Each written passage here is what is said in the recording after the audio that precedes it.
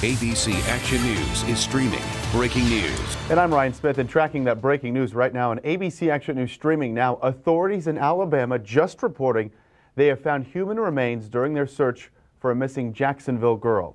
But investigators have not identified those remains just yet. 5-year-old Taylor Williams' mother reported her missing last Wednesday. Deputies say Taylor's mother, Brianna Williams, has not spoken with investigators since that day, and she is a person of interest. Stay with ABC Action News streaming now, as we will continue to follow this developing situation.